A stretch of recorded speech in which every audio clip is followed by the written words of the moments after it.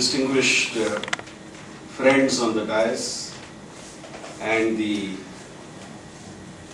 intellectual and academic elite of Kochi and Ernakulam. It's indeed a special honor to be asked to deliver the 6th quarterly lecture of the Center for Public Policy Research. When I heard the names of the people who have delivered it earlier to me, it was a very, very humbling experience. In fact, Dhanaraj, if I had known that these people had delivered it before me, if I had known it before you asked me to deliver this lecture, I may have found some excuse not to deliver the lecture, because the standards that you have set and the goalposts that you have laid down is something really commendable, and I do hope we can at least come, I can at least come somewhere to the hem of the people who have already invited for this. Friends, I am looking at today more as an opportunity for a dialogue. I have been to Kerala many times. I have been to Kochi and Ernakulam on several occasions. And I must say, each time I have gone back to Bangalore, I have gone back a wiser person. Though of course my 21-year-old son tells me I can never be wiser than what I have been. But I also hope that today, as I move out of this hall after listening to what friends would have said, I would have a much better understanding and appreciation of what constitutes the multiple strands of Indian democracy and the political process. The title is there before you, the emerging electoral landscape in the country, and then using that emerging electoral landscape to try and analyze what constitutes democracy in this country. To start with, I would say I'd like to use the window of the election which is coming up to try and understand issues of democracy, politics and elections. I would underline the fact that I would not want to focus on 2014 elections alone. 2014 elections is a moment in the unfolding of our democracy and politics and our elections. So I'd like to use 2014 elections as that peg on which I hang my analysis of party, politics, democracy and elections. And having said that, I'd like to raise the question that is the 2014 elections in any way setting a new trend? Dhanaraj asked this question in the beginning. Because we are so close to the election, we always think that every election is a trendsetter. We always think every election is going to bring about some dramatic change, because we are close to that election. So let's see how, let's try and analyze whether 2014 is in significant ways different from what was in the past, and in what ways can it be different. I'll just raise 2 points to begin with. If you ask me, 2014, the nature and structure of the contest is very different. And that's what makes 2014 special. And that's what makes the events which are part of 2014 election important for Indian democracy and Indian politics. A point which Gopakumarji mentioned in the passing, have the states become the new center of politics?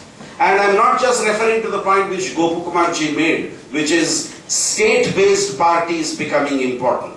I'm also raising the question, are the so-called national parties, the Congress, the BJP, the CPM, the CPI, the BSP, are all these parties also some way becoming state-based parties?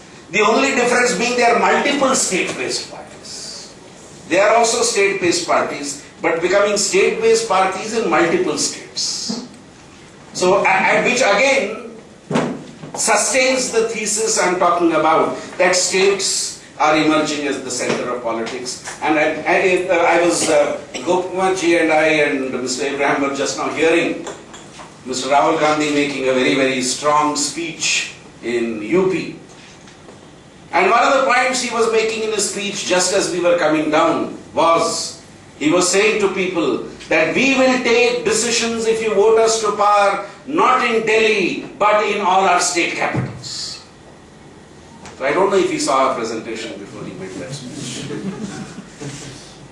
Earlier in the morning, speaking again somewhere in UP, Mr. Modi talked about the good things, thankfully, not only what Gujarat has done, but also what Madhya Pradesh has done, what Chhattisgarh has done.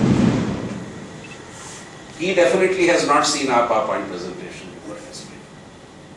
The issue I'm raising is the political class today is talking of the states. If you see Mr. Karat's presentation on where he thinks the election is heading towards, he also spoke about certain states being important. There was a whole program on Mamata Banerjee today asking the question that will she be leading a party which could well be the third largest party in the coming Lok Sabha. Now, for me, all these are pointers of a trend. In 2004 elections, soon after the NDA lost, sometime in December 2004, when speaking before the national executive of the BJP, Mr. Vajpayee asked a very rhetorical question. He said, those who lost the election do not know why they lost the election. Those who won the election do not know how they won the elections. For him it was a puzzle even after 5 months of the result. Now possibly if Mr. Vajpayee had looked at it from this angle, states at the center of Indian politics. Because 2004 started that trend significantly. Because every state of India in 2004, or let me put it differently, every neighboring state came up with different results. What are the specificities in a particular state? We are now becoming a presidential democracy, because you are talking of Rahul versus Modi, etc., etc. Now, Suhas alerted me and others to this point that it's not a presidential democracy. Are we moving to a plebiscitary style of leaders of mainstream parties, including speeches like speeches which Mr. Kejriwal makes? Now, elections seem to be like a statement of conclusion on the agendas which are proposed by these leaders, if not in the term of a manifesto document, but at least in terms of how these leaders portray what they believe. Two more points, and this I think is an important question I'd like to ask.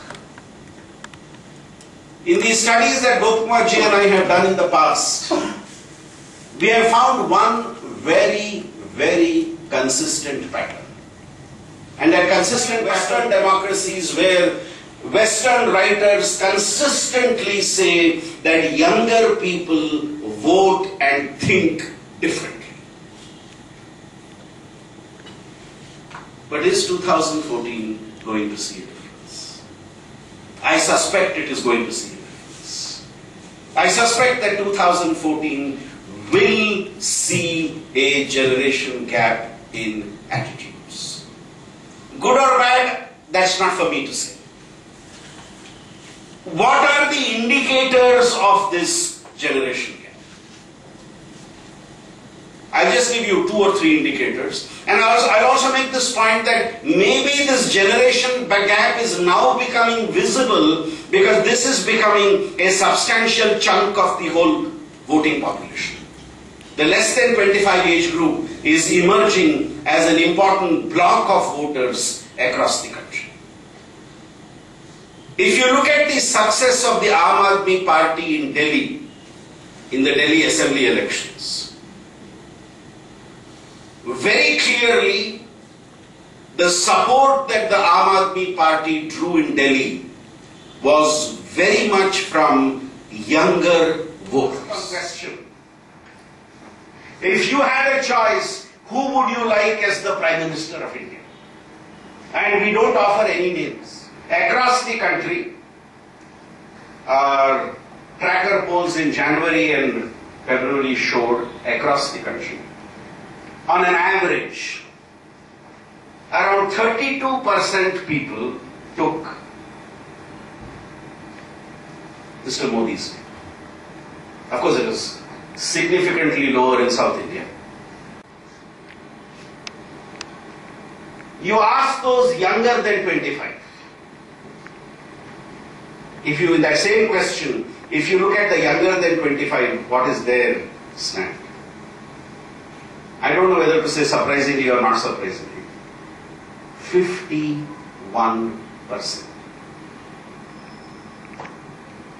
That 32 shoots up to 51%.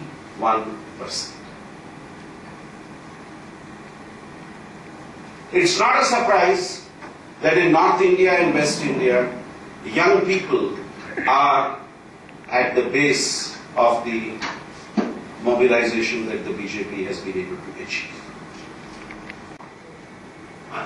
Why are you? What's the attraction? And I try to put it neutrally. Haven't you heard of Godhra? I tell both, so that nobody blames me of being partial. Godhra, anti-Sikh riots happened before we were born. And when Godhra happened, we were 10 years old, 11 years old, 12 years old. My baggage of my past to carry. And I was worried, how do these people don't have that baggage? And why are they not worried about that baggage? I probed deeper. And I'm going to share 2 points and leave it to you to decide where the truth lies, maybe in between the two somewhere. A lot of young people are attracted to what's happening today, largely because of their frustration with what they see on the other side. People have also moved, and I'm not just talking about educated, urban, upper caste youths. I'm talking across the spectrum. A lot of youth say, our future, our world, our employment, the world we are going to live in, that's what's important for us. And therefore you are, what we often say, this whole talk about caste and other identities, it's not that it's not important for young people, but then the package of what is important includes other variables also today. It's what I often call caste plus. And those pluses are equally important today. I'll come back as part of the discussion to what does the our phenomenon imply and mean. 3 categorically visible trends today, which I think will define and decide the shape of Indian democracy and politics in the days to come.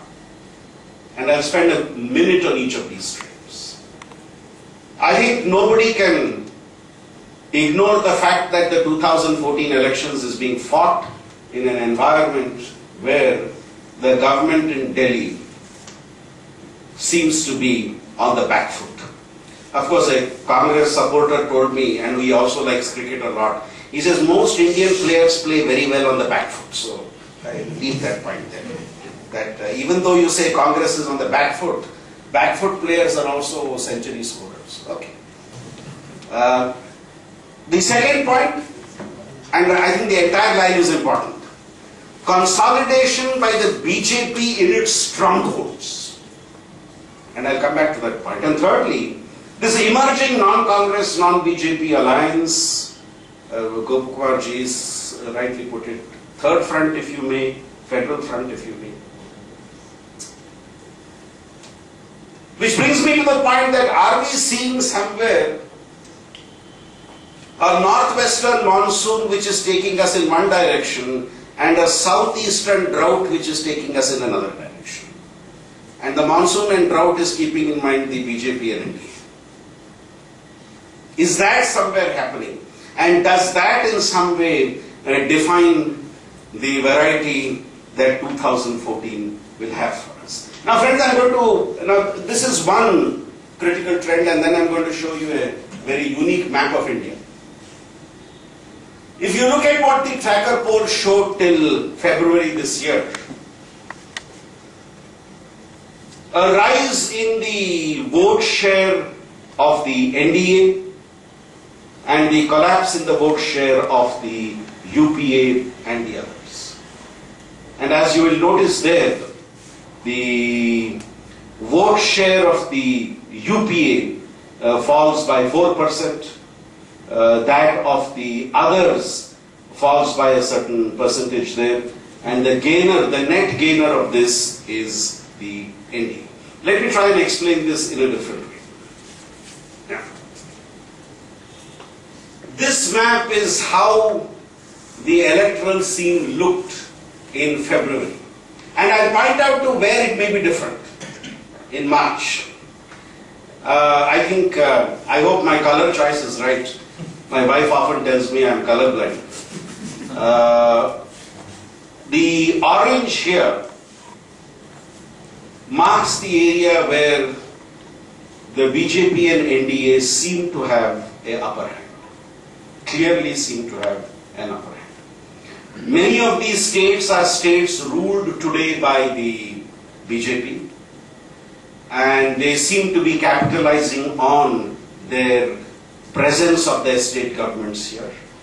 A few states where the BJP is not in power but seems to be doing well: the state of Himachal Pradesh, the state of Uttaranchal, the state of Maharashtra, and the state of Jharkhand. Jharkhand, the anger against the alliance of today, the Congress-JMM alliance, the opportunism in the alliance, and the hopelessness of its performance seems to be agitating people in Jharkhand very strongly. In Maharashtra, and I'm coming from there, I was there yesterday. In Maharashtra, there is no wave in favor of anybody. Last time, the Congress NCP was 5 seats above the Shiv Sena BJP. What we think will happen this time is just a reversal of that position. No sweep for the BJP Shiv Sena, but just again a 5-seat difference. Not 5 point, but 5-seat difference. There are 48 seats in Maharashtra. A 5-seat difference between the two. So no sweep for them. The blue states are those which are in February. I'm qualifying that because I know I'm talking of the soil I'm standing on. In February, where the Congress seemed to have an advantage, Congress and its allies, the Jammu and Kashmir, Assam, Karnataka, and Karnataka is not so big. I have included Telangana also, because the Congress had an advantage there in February, and of course the state of Kerala. Now, this entire region has the potential to change colors, and I don't mean that in any negative sense. As all of you follow Kerala closely, I would love to hear from you how you look at the flow of the 10 seats in your state. What people have been telling me that it's becoming a very, very close fight, and it could be an equal sharing of spoils, is what I have been hearing. Karnataka, till 10 days ago, we were saying the Congress honeymoon continues, because their state government had come less than a year ago. And in India, we have found within a year of a state government being elected, if you have a Lok Sabha election, people generally vote for that state government or not.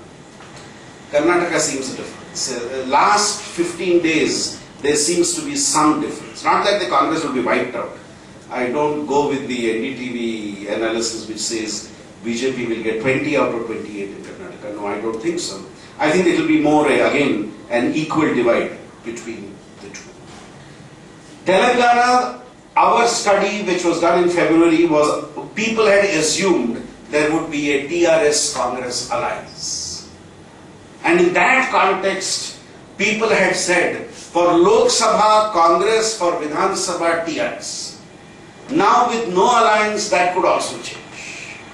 That could also change colors. Now what is this green? I think it's obvious. Green is where neither the NDA nor the UPA is doing well. You have state-based parties. We are talking about Tamil Nadu, we are talking of Simandhra, we are talking about Odisha, we are talking about West Bengal. And the violet or purple is what I call the game changer states of this election. If anybody is going to decide who is going to be close to 272, it is UP and Bihar. Remember, and of course, I have also put Haryana in that color because Haryana doesn't seem to be very clear. But the game changer states would be UP Bihar. Because 120 seats, 1/5 of the Lok Sabha, more than 1/5 in fact, 23% of the Lok Sabha. How this pans out, I think is going to make a lot of difference. And I'll come back to this a little later. I told you that the UPA government in Delhi seems to be on the back foot. Let me share a finding. I'm sure Gopakumarji would agree with me on this. In India, people generally have a high level of tolerance. If you ask people, how is your government doing? And I don't think, maybe Kerala does not fit in that model. If you ask people, how do you think your government is doing? Even if they feel it is not doing well, they'll say, okay. It's okay. You see, it requires a really, really bad performance to say it's doing, no, it's not doing well. So in fact, in our election studies, we have been saying, if 30% say not doing well, the alarm bell should start ringing for the ruling party. But you know what this shows? 52% across the country say we are not satisfied with the government, which is huge. We have combined here very dissatisfied and dissatisfied. And if you do your math, it comes to 52. The saving grace for Mr. Manmohan Singh is that there is a little less dissatisfaction with him than his government. But the numbers are not significantly different. What is causing this dissatisfaction? This is another question. Should UPA get a second chance? All India, you see, 52% said no. And the only region where there seems to be a tolerance towards the UPA seems to be the area that we are all part of, South India, where not only, 46%, which is not small, said don't give it a second chance. But if you look at North India, 60%. If you look at Central India, 53%. If you look at West India, 52%. So that's why I said a northwest monsoon and a southeast drought. That's the reason I made that. Last, the image of the UPA. Do you think the UPA was very corrupt? Corrupt? Not at all corrupt? Don't know. And again, if you do your math, quite a huge chunk say corrupt or very corrupt. Now, people will not make that fine-tuning distinction which Congress leaders try to make, which is, we were not corrupt, the allies were corrupt. People say all of you are one. Common citizen, it may be Raja or it may be Rani or whoever, but for the people, the government as a whole is what they would like to look at. And therefore, the image of corruption is something visibly there. Why are you dissatisfied with the government? No proof of performance. price rise and corruption. Those are the three biggest chunks. Correct me if I am wrong, I think non-performance and price rise for me is also symbols of corruption. Corruption is not just about taking money and giving money. Corruption is also about having taken a mandate and not performed. For me, that is political corruption in some senses. Not being able to allow people to get their daily needs at a fair price is also some way a form of corruption, because you have deviated from the expectations of the people. So my first point, I think, very clear, and this, if you look at the body language of Congress leaders, I think the signs are very visible that they seem to be ready to sit in the opposition. If you see when the manifesto was released on Wednesday they released their manifesto. 2 ministers were sleeping. Somebody told me they were not sleeping, they were worried about what will happen in their constituencies. One minister was already in the hospital because he had decided not to contest. Many in the government are not fighting this election.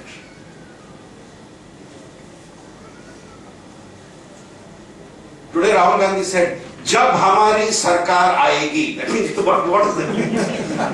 He said this today, "Jab hamari sarkar aayegi," which translates itself to mean, when our government will come. I must clarify, he was not asking it as a question. He was making it as a point. He was elaborating after that something else. The second point. Now, again, look at the levels of dissatisfaction.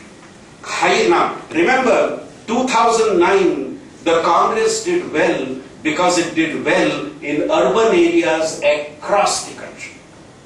Urban areas and small towns and cities, Congress did exceptionally well.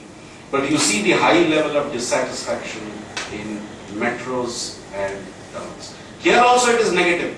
Now, negative means, let me explain what this is. How many people are satisfied and how many are dissatisfied? We subtract that.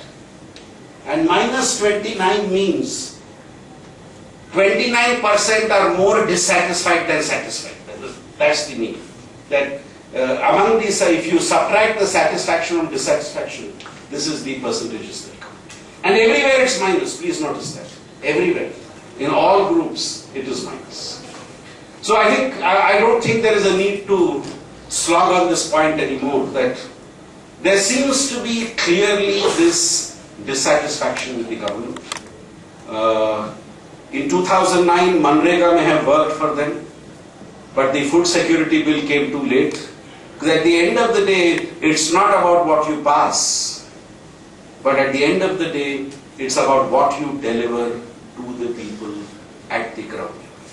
And that, I think, is a clear fact. Let me come to my second point. In that whole orange belt which I showed in that map of India, why is it that the NDA is doing so well? A lot of it has to do with the positive image of the state governments. Be it Madhya Pradesh, be it Rajasthan, be it Chhattisgarh, be it Gujarat. The fact that the state governments were doing well. Now, Modi supporters may not like this point, but I think if the BJP is getting traction in those parts, it has much more to do with the people's perception of the performance of its governments. In Madhya Pradesh, Chhattisgarh, we asked a direct question. Who was responsible for winning the state assembly elections? And most people said, and we gave them the choice. In Madhya Pradesh, we asked Chauhan or Modi. In Chhattisgarh, we asked Raman Singh or Modi. And in both the cases, the chief minister was rated much higher in terms of being responsible for the election. So, I'm just trying to make the point that the BJP prime ministerial candidate was able to build on a foundation already laid. He was able to build upon a base already laid. And our study also shows there is not much difference between support for the BJP and support for Modi in those states. It's not that support for Modi is dramatically higher than support for the party.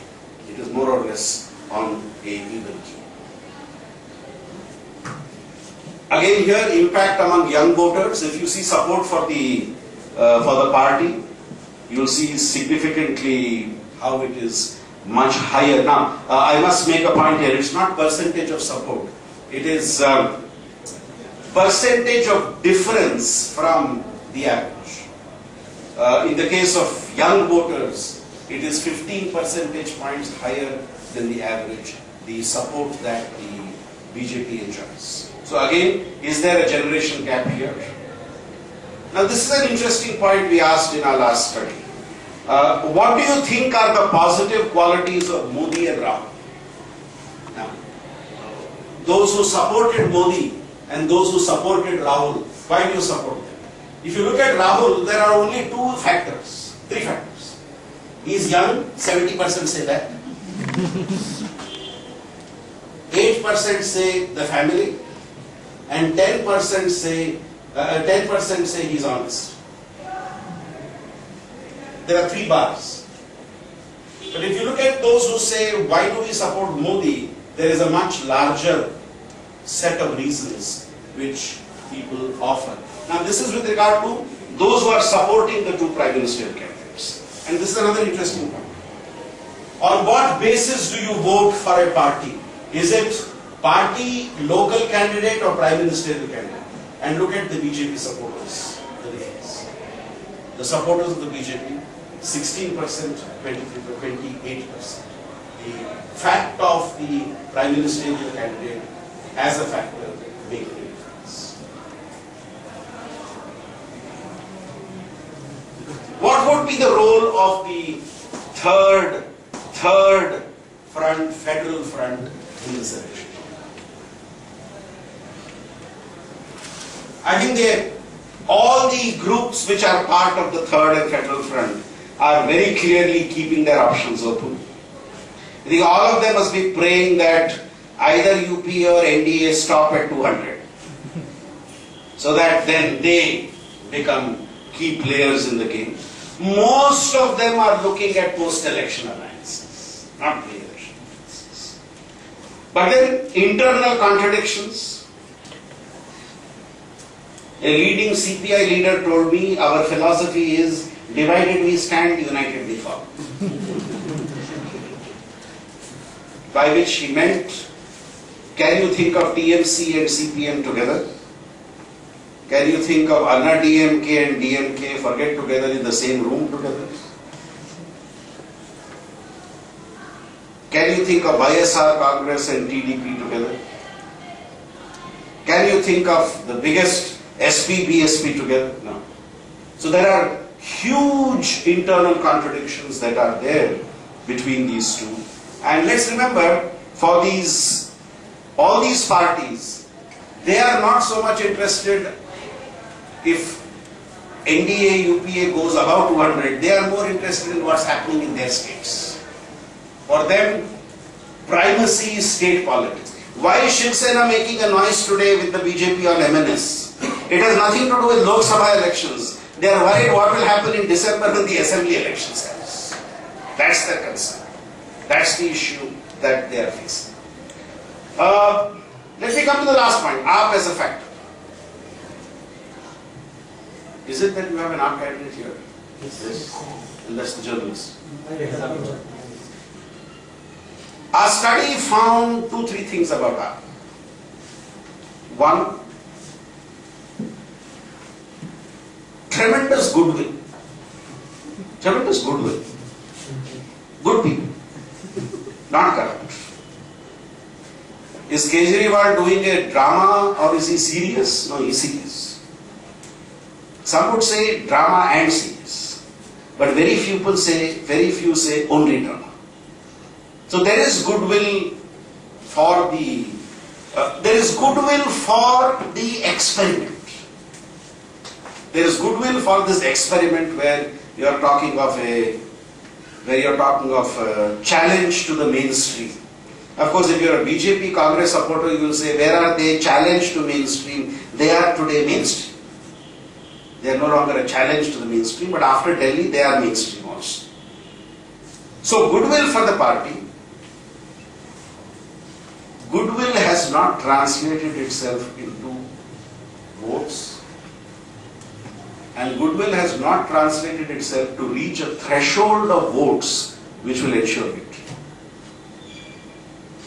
All over India except 4 states, vote share is less than 3%.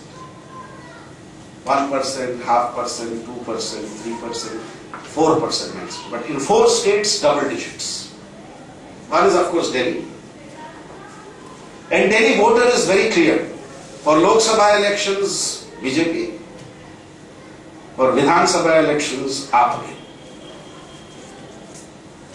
Though after Rail Bhavan agitation and resignation, some like you and me, educated, middle class, have got disillusioned with me.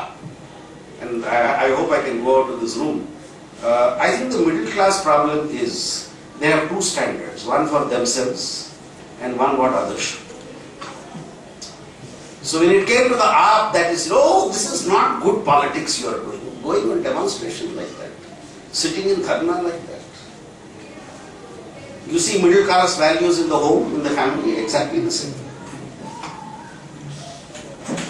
What my friend who is now part of the AAP kept saying, middle class says, I love democracy, I hate politics. Democracy is a great thing, this politics is a horrible thing. I don't want to dirty my hands with this politics. So middle class has moved away to a certain extent, but the underprivileged socially and economically have actually increased their support. Because the AAP did something in Delhi which they wanted to do but nobody did till then, which is fight against the police. Those of us who have had a chance to be in Delhi and talk to people in Delhi, the police is among the most hated institutions. Simply because of the injustice people feel it does to them. So you have a Sheila Dikshit when Nirbhaya happened says, police is not under my control. And here is Kejriwal leading Rail Bhavan agitation on police. Police was the issue, as you remember. So a lot of support came because of that. So Delhi, yes, they continue to be important. And neighboring states, Haryana. It will be interesting to see what our tracker poll says next week. But last time, Haryana is interesting. Opposition is, government is discredited. Opposition leader is in jail. Now what do you do? So you have to have the ideal opportunity for AAP to come in and occupy that space. Punjab, the Manpreet Singh Badal supporters now don't know where to go. So AAP has come in. And Western UP, bordering Delhi, last tracker poll showed something like 12 to 14% support. So these are the areas where the AAP stands a chance. But I would believe what their leaders have been saying, we are here for the long haul. We are not worried about the next election. We are there for the long haul. I wish the AAP had changed its strategy a bit. Now they are headline seekers. Why contest in Varanasi? Then you will be in the paper every day. Rather than that, if the AAP had said, we are not coming to power, we are going to be your watchdog against whoever comes to power. We will be there to point out, fight out corruption. The support would have been tremendously high. And they have done one more thing, and that's again the space to occupy in the media. They have attacked the BJP, which the Congress should have been doing, but it is not done. Did any Congress leader go to Gujarat in the last 2 years? Why? Here is this chap who goes and challenges the authority. I want to see what is the development. What prevented Congress leaders from doing this in the state? So in a sense, AAP has stolen the political clothes of the Congress and is today the main challenger in some ways, some would say, to the BJP. A role which Congress should have performed, the AAP has performed. Now some would say Congress is not performing that role because they are already ready to sit there. Why waste our energies? So I think it's an important phenomenon, and those who write it off, I think, are writing a obituary too soon. It's like, you see, Mr. Kushwant Singh, who died at 99, he used to jokingly say, for the last 20 years my obituary was kept ready by journalists. Tomorrow it may happen, tomorrow it may happen. But poor people, they had to wait, he had said before he died, long before he died. So those who write the political obituary of the AAP would be doing it too early, because I think there is space for such a party in politics. That idealism is necessary. And as somebody said, if AAP does not do well, some other form will come like AAP. Because that type of approach is very necessary and very critical. Now, let me come to the end of what I wanted to say. My first question. Has the NDA peaked too soon? Many people would say yes. At least in the states they were in power, they seem to have reached the maximum in January itself, and then there was no more to reach. The maximum had already been reached.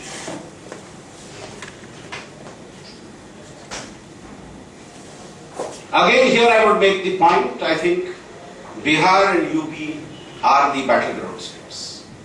Our projections last time was that in these two states the BJP could get close to 65 seats. 65 out of 120. And last time we had projected that the BJP could be 195 to 205. If this 65 comes down to 30, 195 comes down to 160. And you are back to your old position. 1998, 1999. So here is the difference. The rest seems to be stitched up by them. Their own states, now that is stitched up clearly. But here are the two states which can either go down or it could go up. Either. They are of course hoping it will go up, but then not too sure. But here are two states which could change the entire equation. Those of you who are fond of cricket would appreciate this analogy. Somebody said there is a Sachin Tendulkar syndrome and Gavaskar syndrome in this election. What is that? They say Sachin Tendulkar got out in the 90s very often in his career. Many times in his career, he got out between 93 and 99. Some people are asking the question, will the same thing happen to the Congress party?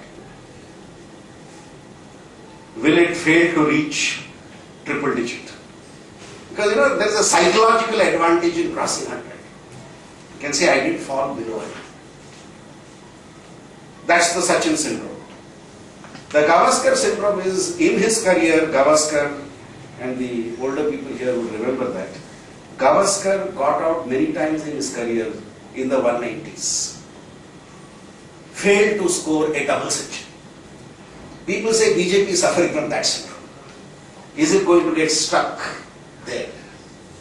Because if it gets stuck in the 180s and 190s, to reach 272, you need 90 more. And then 1/3 of your coalition will be non-BJP. 1/3 of the coalition will be non-BJP. And then of course a lot of questions will come up about who should be the Prime Minister of the coalition. Because 1/3 is from outside. And if that 1/3 has to come, they will have their terms to come.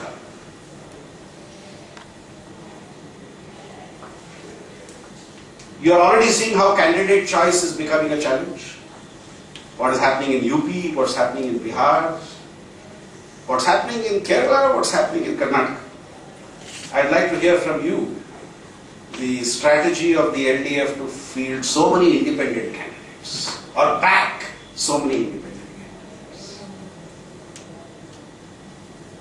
Because candidate choice is critical at the end of the day. And as the rural editor of the Hindu put it, Mr. Sainath put it, when a party crosses 220, it becomes second. Any party, if it crosses 220, then it is second. Which brings me to my last point. How close is any front to 272? And I'll end with that.